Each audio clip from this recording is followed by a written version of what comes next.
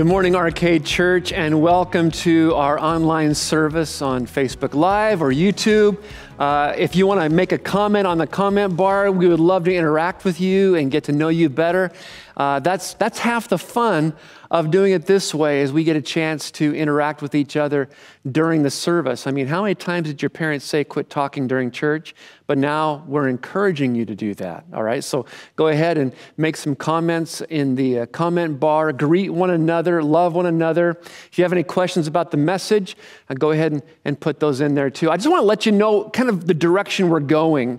We started this last fall in the life of Christ, thematically speaking, and we were intending to take that up through Easter, moving to the resurrection, and then COVID-19 happened, and the shelter in place happened, and the temptation was to stop and do something different because of the situation we were in. But I chose to continue only because what we are covering is as pertinent now as it ever has been before. And so last Sunday, we talked about the ascension of Jesus Christ. Next Sunday, we're going to talk about the return of Jesus Christ. And I'm going to give you the exact time and date of his return. No, not going to do that. Not going to do that. But we are going to talk about the return of Christ. And so what about this time in between? While we're waiting between the ascension of Christ and the return of Christ, what does this life look like? And that's what we're going to be talking about today. And I'm very excited about getting into this because I believe it will help us not just deal with the crisis at hand, but deal with the ones that we don't see that are coming yet. All right, let's pray. Father, we thank you for your love, your care, your truth. We're blown away by your grace and your mercy. And Father, we need extra doses of that today. Father, there is much anxiety, much worry, perhaps irritation and bitterness going on right now in our souls.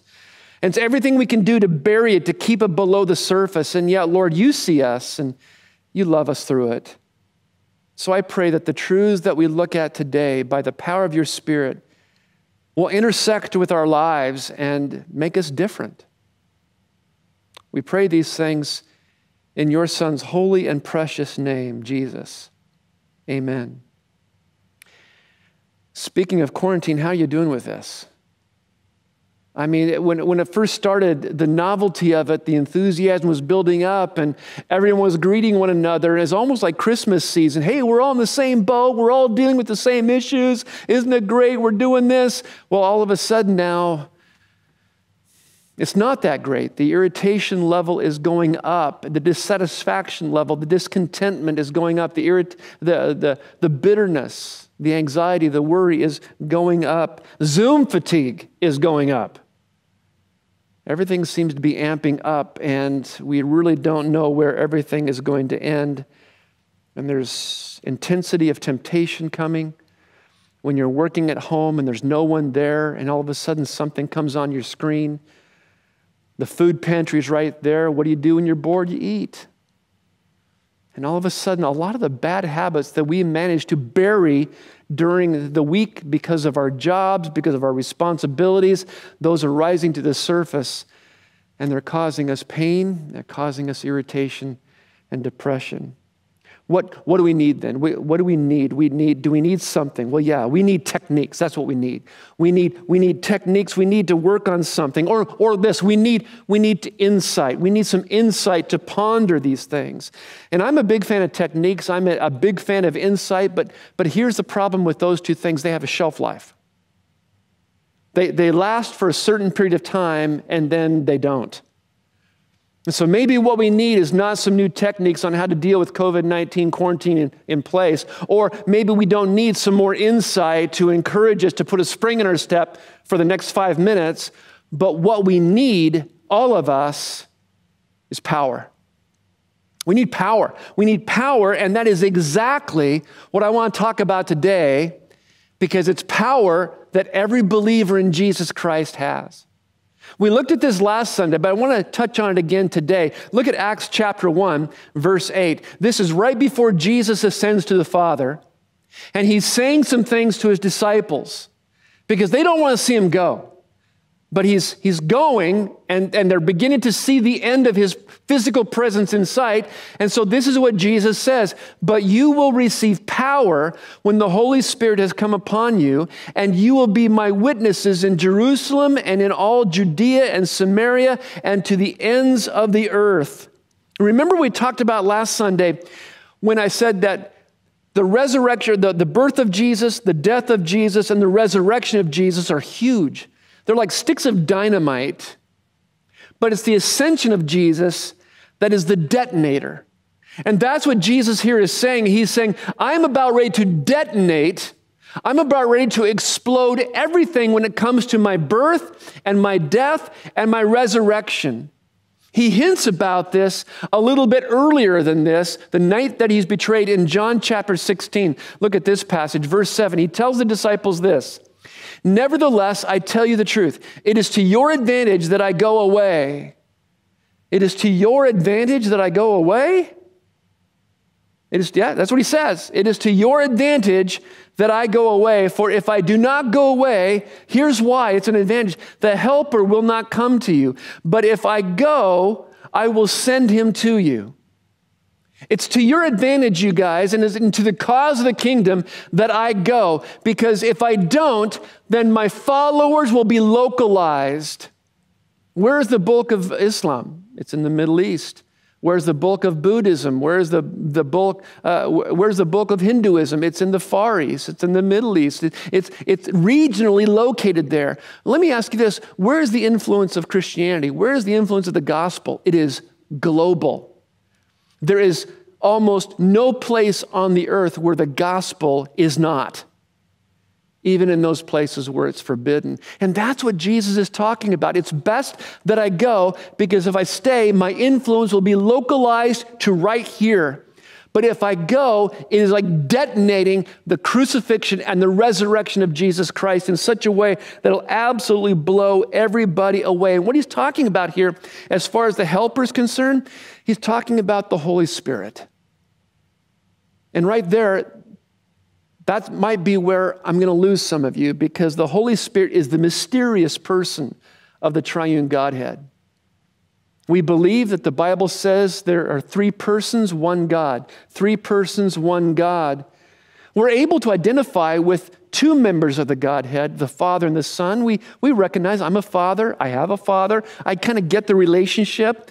I have a son, I'm a son. And so I get that relationship. But the Spirit, there's not a whole lot in human relationships that I can be able to compare to the Spirit. And so sometimes the Spirit is the silent member or the forgotten member of the Godhead merely because we don't really know how to categorize that. And let's face it, Christians all over the world, they will not argue about the Father. Very few will argue about the Son, but we all have our opinions about the Spirit. And that just rebuffs us. It just causes us to pause and step back and say, you know what? I mean, we just get in arguments about the Spirit.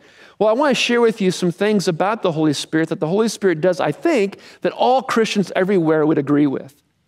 And we're just going to go through those very quickly to get reacquainted with the Spirit, because it could be that you know about the Father, you know about the Son, but when it comes to the Holy Spirit, I don't know. I just know what I've been told. Well, let's look and see what the Word of God has to say about the role of the Holy Spirit. Number one, if you're taking notes, the Holy Spirit empowers. We looked at that last week when we're talking about Acts chapter 1, verse 8, and then we read this morning, when you will receive power, that the Holy Spirit is bringing this power. We don't know what it is at this point, but he's bringing this power of the presence of Christ to the earth. And then number two, the Holy Spirit magnifies. The Holy Spirit magnifies. Look at John 14. John 14, 25 and 26. These things, Jesus is talking again. This is the night he's betrayed. These things I have spoken to you while I am still with you. But the Helper, the Holy Spirit, whom the Father will send in my name, he will teach you all things and bring to your remembrance all that I have said to you. He will magnify. He will take what I've said, guys, and he'll bring that to your mind. You can imagine The anxiety the disciples were experiencing when Jesus told them he was leaving. Wait a minute, I didn't take notes. I haven't prepared for the exam. How in the world, Jesus, are we going to remember everything that you ever taught us? Nobody wrote this stuff down. Nobody could record it. So how are we going to remember it? Jesus says, it's okay. It's all right.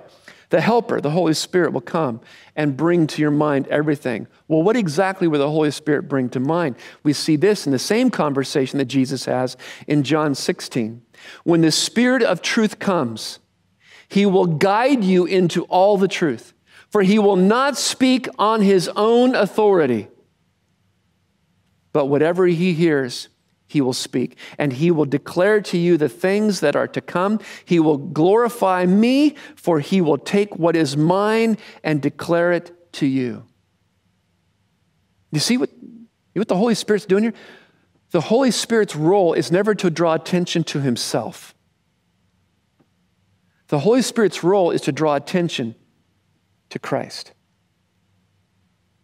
It's like you're in a dark cave, and somebody brings out a flashlight and turns the flashlight on because you're walking through this pitch black cave.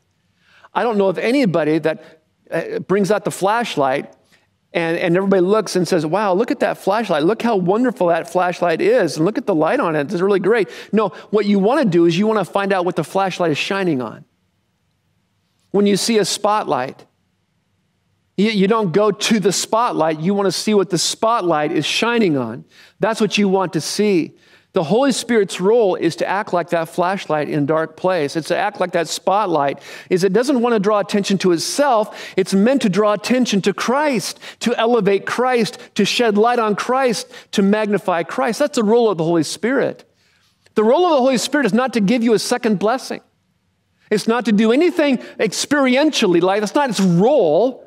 Its role is to lift up the name of Christ and to magnify the beauty and the name of Christ. But then third, not only does the Holy Spirit empower or magnify, it also, the Holy Spirit indwells. I should say he. The Holy Spirit's a person. The Holy Spirit indwells us. I could look at all kinds of passages, but we're just going to pick a couple out of 1 Corinthians chapter 3. Paul writes, do you not know that you are God's temple and that God's Spirit dwells in you? We're talking the last few weeks about wrapping our mind around things. Wrap your mind about this. When God sent his Spirit, he didn't just send the Spirit to be alongside of us. He sent his Spirit to be in us. One more passage out of 1 Corinthians chapter 6. Or do you not know that your body is a temple of the Holy Spirit within you? We tend to just absolutely abuse and misuse this passage.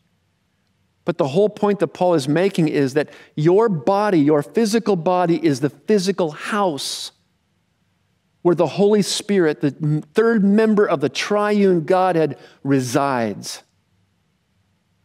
Do you not know that your body is a temple of the Holy Spirit within you, whom you have from God? You are not your own, for you were bought with a price, so glorify God in your body. Why should I glorify God in my body? Because it's the housing place. It's the location of God's presence through his Spirit. This is so significant to us. So significant because so many of us in our Christian life, we live as if God is on the outside of us.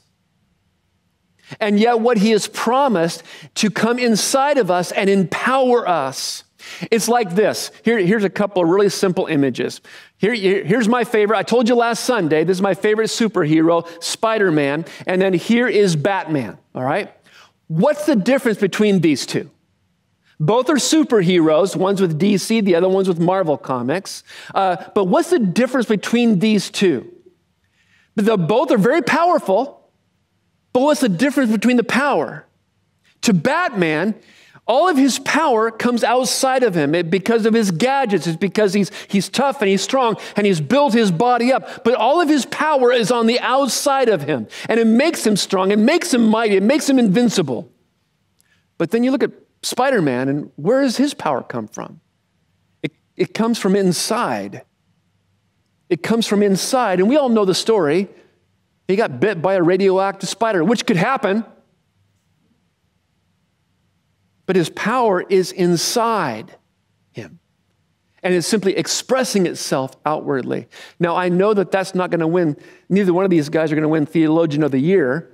But you get the idea. That's the difference between that the Spirit is in you, believer, not outside of you guiding you, but inside of you guiding you. Not outside of you giving advice and wisdom, but inside of you giving advice and wisdom. Is inside of you empowering your life in ways that you and I can't even imagine. That we can't even imagine. I will say that this is what makes the difference between Buddhists, those who follow Buddha, those who follow Muhammad, those who follow Moses. They follow the teachings of these great men. And the reason why they follow the teachings of these men is because they're dead. They're dead and gone. And so when a Buddhist says the teachings of Buddha resides in me, we get what that means, that they've internalized the teachings of Buddha. The same with Muhammad, the same with Moses. Not so with Christianity. We don't say the teachings of Jesus live within us. We say the Spirit of Christ lives within us. He indwells us. Now, here's the problem. That's not our experience, especially during a time of pandemic. Our experience is that I wish I could feel that power. I wish I could experience that power. We hunger so desperately for that we move from experience to experience, from stadium to stadium, from teacher to teacher, because we get so exercised, we get so excited about what's happening, we feel that that's the Spirit's presence. And what happens so often for us is because we don't feel the Spirit's presence, we're convinced that He really isn't in us. And so that means that we have to do something more. We have to believe more, or we have to obey more. And each of us, it depends on where we are. If we've been believing more and we still don't experience the Spirit's presence, well, that must be because we need to obey more. But if we are living in obedience, and we're proud of our obedience, and we're not experiencing the presence of the Spirit, well, it must be because we need to believe more. It's a faith problem. It's an obedience problem. I don't know about you, but I've lived my life long enough to know that I don't want to live that way. I don't want to live that way. And so this is why we're going to change directions here a little bit and learn that how we can be able to live within that. So I'd like you to get your Bibles and turn to the book of Galatians. It's another letter that Paul wrote to Galatians and to the Galatian Christians. It was a region, and Paul had gone there to plant churches, and God bore incredible gospel fruit. Churches were planted and lives were changed. But the problem was people came in after Paul. Paul's message was believe, believe, believe, believe. And these people came in after Paul was gone, and they said, now obey, obey, obey. Just to get an idea of the flow, look at chapter 1, verse 1. Paul, an apostle, not from men nor through man, but through Jesus Christ and God the Father, who raised him from the dead, and all the brothers who are with me. Now, if you've ever read an epistle from Paul, you know that this is a unique beginning. Typically, he would go in and talk about how much he loves the people, how much he's praying for them, how much he appreciates them. He even did that to the Corinthians in his first letter, and he's about ready to back the truck up on them, but here he gets right to it. Imagine this. You're writing to someone and you're about ready to say some very confrontational, serious things. You don't say, hey, dear so-and-so, it's really great to talk to you, and I just love you and just really enjoy reaching out to you. No, you say, hey, dear so-and-so, we got to talk. And so this is what's going on here. And that's what Paul's doing. He is very upset with the Galatian Christians. He's upset with them to the point where he is going to say some very difficult things to them. For example, look at verse 6 of the same chapter. I am astonished that you are so quickly deserting him who called you in the grace of Christ and are turning to a different gospel. And then he catches himself. Not that there's another one, but there are some who trouble you. and want to distort the gospel of Christ. These people were coming in and says, yes, the grace of Jesus Christ is wonderful. It is so great. And now that you've accepted the grace, the free gift of eternal life, now you've got to become Jewish. Now you have to get circumcised. Now you have to obey all 400 of the laws that we can't even manage to obey. That's what you've got to do. So you believe, now obey. And Paul is pitting the Galatians. He says, I'm blown away. I'm blown away that you would fall so quickly to deserting the one who has called you by his grace. He is astonished by this. And notice his aggression. Let's skip over to chapter 3, verse 1. O foolish Galatians, who has bewitched you? It was before your eyes that Jesus Christ was publicly portrayed as crucified. In other words, I told you what happened to him. Let me ask you only this. Did you receive the Spirit by works of the law or by hearing with faith? Are you so foolish? Having begun by the Spirit, are you now being perfected by the flesh? You know what he's saying. You and I wrestle with this every day if you've been a Christian for a while, is we know that we have been saved by the gospel of Jesus Christ. There was nothing that we could do, nothing that we could do to earn God's favor. It has been given to us. Everything for us is done in Christ.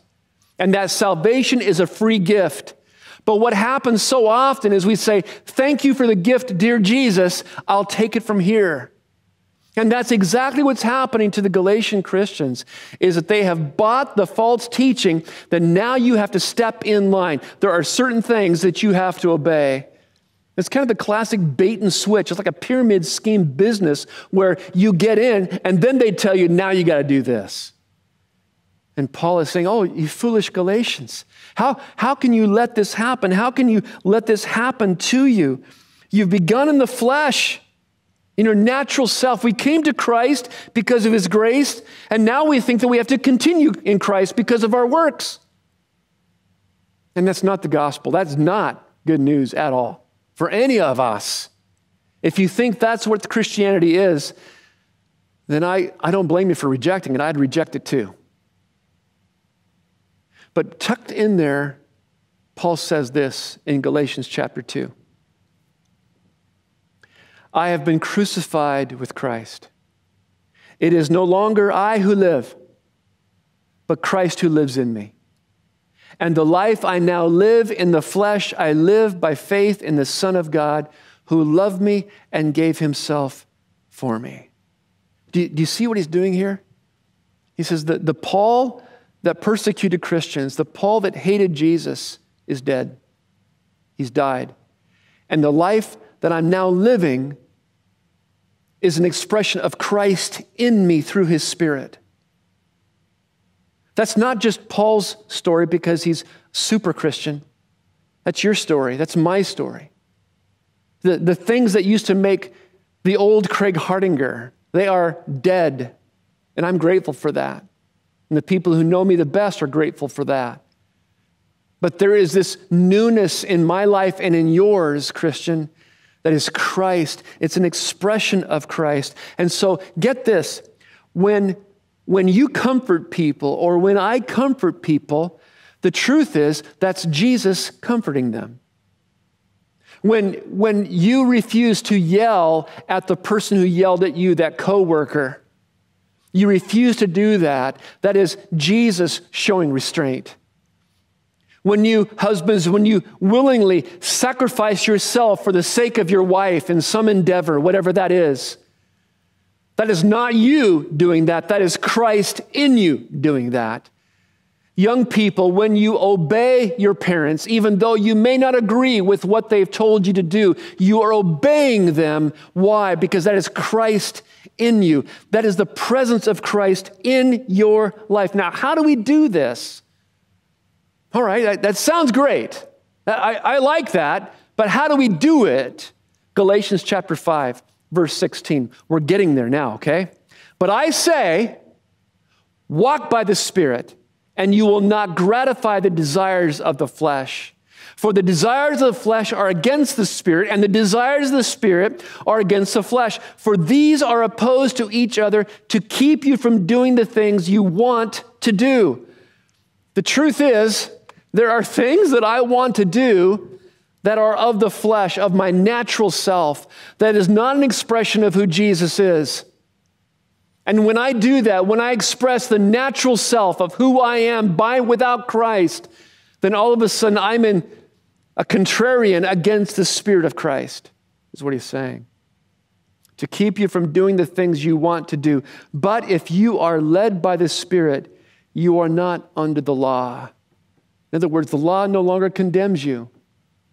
It no longer is this hammer that comes down on you and says you are guilty of sin. If you live by the Spirit, that Spirit of Christ is in you, saying to you, you have been declared not guilty in God's courtroom because of the work of Christ. Because that is what he has done for us. Well, all right, that sounds good. Walk by the Spirit. I still don't get it. I don't understand what's going on here. And so I've got this super deep theological illustration for you, okay? An old youth pastor of mine used this many, many years ago, and for whatever reason, it stuck with me, and so I'm going to share it with you, okay? I have here a glove. This is one of my gloves, and we all know that this is, you could probably tell, this is a work glove, all right? It's a work, it's got a hole in the finger. In fact, it's a work glove, and it's designed to do many things.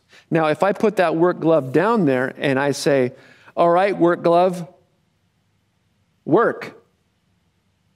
Do what you do. Work, glove. Make sure that you do that. And obviously it's not doing anything. Well, maybe it needs some encouragement, right? All right, so you say, okay, hey, work glove, be who you can be. This is your best life now.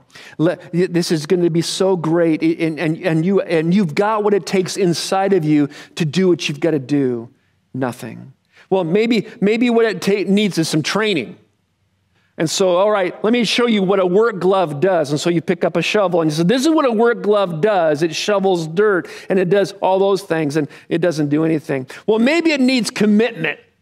You need to rededicate your life. You need to re-up. You need to pray the prayer again. You need to do whatever it takes for you to be a work glove. You've got to do that. Nothing. You know what it needs. It needs fellowship. It needs more gloves. So here's a driving glove. Here's a snow glove, and you need fellowship. You need other people with you. So here's a snow glove.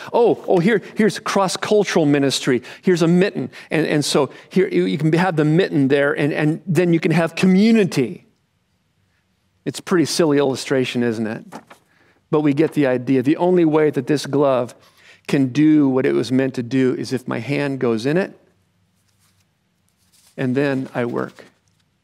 And that glove is working, but my hand is what empowers the glove to work, to do what it's been called to do. That's the role of the Spirit in our lives.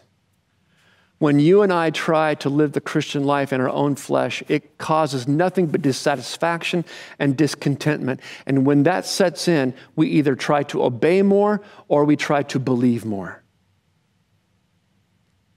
When in reality, all we need to do is recognize that the Spirit of Christ is in us. So what does the Spirit of Christ produce? This produces work. This produces warmth. This produces grip. So what does the Spirit of Christ produce in us? Look at these verses here. Galatians chapter 5, verse 22. By the way, this is a familiar passage to those of us who know our Bibles fairly well. But I would just say that every single person, even if you're not a Christian, and you're watching this, first of all, thank you. Thank you for taking the time to do that. That means a lot to us. But even though you may not believe in Jesus, I would say this, that every single person on the planet wants to be this way. Well, what is this way? But the fruit of the Spirit is love, joy, peace, patience, kindness, goodness, faithfulness, gentleness, self-control.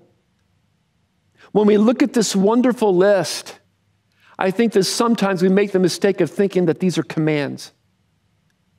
I need to go out and love. I need to be joyful. I need to be peaceful. I need to be patient. I need to be kind. Do this. Be good. Be faithful. Be gentle. Be self-controlled. And we've completely missed the whole point. It's like telling this glove, work, produce, dig that hole for me. Pick up that shovel and dig that hole for me. Isn't this incredible? These incredible qualities that every one of us wants, and yet we can't produce in and of ourselves. As hard as we try, we fail miserably. But the fruit is something a faithful God produces in you. Why? Because that's where the Spirit of Jesus resides, in you, and this is what he produces in all of us.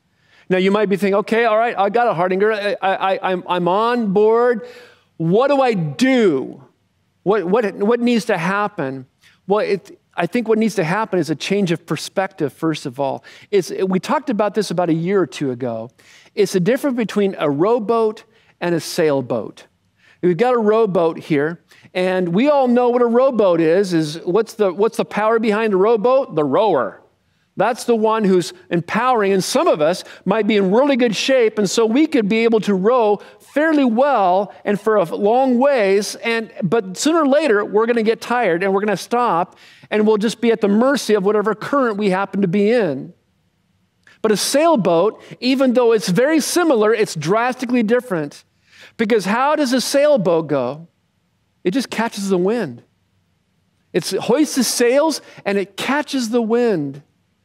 And I think for many of us, we forget that the Spirit of Christ empowers us, and so we live out our Christian lives, Bible study. I've got to do this. I've got to do this. I've got to do this. And if I'm not doing this, I need to believe more. I need to believe more. I need to believe more. And yet what the Bible comes and says to us is the Spirit, who is described as wind, is always moving, and so all we do is we simply hoist the sails and catch that wind. Now, does this mean that we stop efforting? We stop working? Well, no. If you've ever been on a sailboat, there's always motion, but the motion is to catch the wind because we recognize the wind is what moves us forward. And do you realize the freedom in that? Do you see the difference between the freedom of this? Now, you and I might love to be on a lake or on the ocean doing this for a little while, but then all of a sudden we're going to get super tired. But when we're here, we're in motion, we're moving, but it's different because we're moving because we've caught the wind, and the wind is filling our sails and moving us along. It is a humongous difference of freedom. Let me give you another image. I don't know how many of you watch American Idol. I confess, Debbie watches it. No, she and I, we used to watch years ago. We just kind of lost interest with it. But I don't know if you're aware of it, but hundreds of thousands of people enter into a singing contest, and they get whittled down by a panel of judges to about 12. 12 people. And then once a week, these 12 people perform in front of millions of Americans. And when those 12 people are formed, the judges are no longer judging. They hand the judging over to the American public. And the American public, they vote for the one that they think is the best. And every single night, these contestants that perform on that stage, they have to be as close to perfect as possible. They have to be. One flaw, one missed lyric, one misstep, or looking at the camera the wrong way, and all of a sudden, America votes them out. Can you imagine the stress and the pressure of that? These are not professional performers. These are carpenters. These are teachers. These are waiters. These are cooks. These are custodians. These are housewives and house husbands, and all. They're different kinds of occupations, and none of them are professional performers. And yet they're put on this stage where millions and millions of people do this or this once a week, and it's all based upon their performance. Except for the last night. The last night when the winner is announced, the balloons fall, The celebration goes, the confetti cannons are going off, and they are just having a wonderful time because the winner is in all his or her glory, and it's wonderful. But they've got one more task to do. They have to sing. They sing one more song to kind of crown them as the American Idol. Now, let me ask you this. Are they feeling the same stress singing as the winner as opposed to when they were singing as a contestant? It's all the difference in the world. It could be the same song, same singer, but all of a sudden everything has changed because now they no longer have to garner the votes of the American public. They've won. They're in victory. And so now all of a sudden they are singing, and it's not flawless. It's not the best performance. They might miss a lyric. They might miss a note, but it doesn't matter. Why? Because they've won. They've won. What is it for the Christian? Are we winners because we've managed to obey well or believe more? No, we have been declared victors because Christ is the victor. Christ is the winner, and his Spirit is living in us. And so now many of the same things that we do, read our Bibles, pray, serve, be generous, sacrifice, we do those not to garner the Father's approval, but because we already have his approval. We've won, and we're free. And the reason why we've won is because Christ has won. Do you see the difference in mentality? And so for you, Christian, you're looking at this time and you have been wasting your time and you feel awful about that and says, I need to believe more or I need to obey more. Can I just say this? Stop and recognize that the Spirit of Christ is in you. Otherwise, you're just going to be a glove with no hand. All right, so we want these things in our life. The love, the joy, the peace, the patience. We want all of those qualities in our life. And now we've learned that that's what produces real freedom, that we need not perform for Christ anymore or for each other because Jesus Christ has demonstrated his love for us in this. Christ died for us. But if there's nothing to do, what do we do with nothing to do? Well, there's some things to do. And let me just list off some of those for you. Number one, I think, get acquainted with the Holy Spirit. I know that you can go online and listen to all kinds of sermons on the Holy Spirit, and you can get different opinions on the Holy Spirit. That's great. That's fine. But why don't you open your Bible and see what God's Word has to say in John 13 through 16, in Romans chapter 8, in Galatians chapter 5. Those are good chunks of Scripture that speak specifically about the role and the person of the Holy Spirit. You get to know him as God's Word instructs you. I think that'd be very, very valuable for you. Also, another invitation, join me on Day and Night. Day and Night, if you don't know, is just a time where I meet with you every morning at 7 a.m. and every evening at 7 p.m., Monday through Saturday. And all it is just us hoisting the sail to catch the wind of God's Spirit to lead us that day. So I encourage you to join me. And in the evening, sometimes someone else from Arcade will lead you, but by and large, it's just a chance for us to begin the day and end the day having sailed with Jesus and caught that wind and to enjoy the freedom that he has, even though we're going about the motions of our everyday lives. But then number 3, include the Holy Spirit in your daily rhythm. I know that I encourage you, and I would never apologize for that, but I encourage you to have thoughts of Christ throughout the day. Well, where do you think those thoughts come from? I guarantee you a person who does not have the Spirit of Christ doesn't cast one thought towards Jesus for days on end because Christ is not in them. But for those of us who have professed our faith and confessed that Jesus is Lord, those thoughts that we have about Jesus, that's evidence of Christ in you. That's evidence of his Spirit. And so make the Spirit a part of your everyday rhythm that you recognize, Lord, I know that your Spirit and the wind of your Spirit is blowing throughout my life. And so all I want to do is catch the sails of your freedom and live for you. And wherever it takes me, it will take me to Christ. It will take me there. Because that's where the spotlight of my life wants to shine, is on Christ.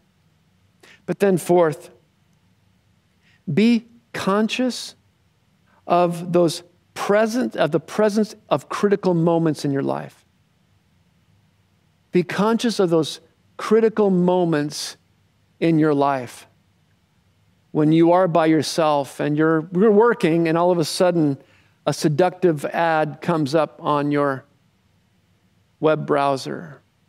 The temptation is huge to click and see where it takes you. Be aware that Christ is in you. The Spirit of Christ is in you, loving you. When you want to yell at that coworker who yelled back at you. When you don't want to sacrifice for your spouse. When you don't want to encourage your neighbor or pray. When you don't want to do those things, you know that that's not the Spirit of Christ speaking to you because the Spirit of Christ is leading you towards Christ. So be aware of those critical moments in your life where you sense that other winds are blowing that are not taking you to Christ. So I know that we've covered a lot of ground about the Spirit, but while we wait in between the ascension of Jesus and the return of Jesus, He has given us the detonator of His Spirit, and we live out that life in power, trusting Him that He produces in us, even during crisis moments, what we've always wanted in Christ. Let's pray. Father, we thank You for Your love. We thank You for the truth of the gospel. Lord, I pray in my own life and in my heart, may I be conscious of hoisting the sail in my life and allowing the wind of Your Spirit to take me to the glory of Christ, to fellowship with Christ, to bearing fruit in the name of Christ. I pray that for every single person watching and listening, Lord. You allow us the presence and the knowledge of the presence of Your Spirit, even now, this morning, Father, as we are in our homes, with our families, with our loved ones, that we are conscious that Your Spirit resides in us. We praise You, we thank You. In the holy name of Christ, amen. Thanks for watching. Find out more about the Arcade Church community at arcadechurch.com.